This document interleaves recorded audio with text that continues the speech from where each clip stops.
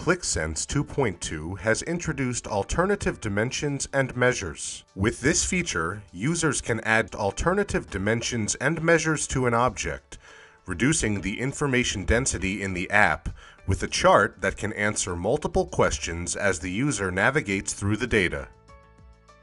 You can add alternative dimensions and measures to an app.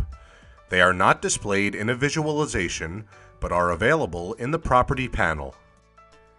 If the visualization supports additional dimensions or measures, you can drag in an alternative data item so it can be used in your analysis.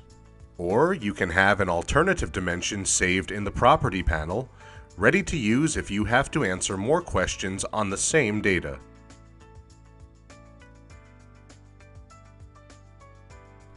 After a dimension or measure has been added as alternative, it can easily be accessed and used through the Visual Exploration menu during analysis.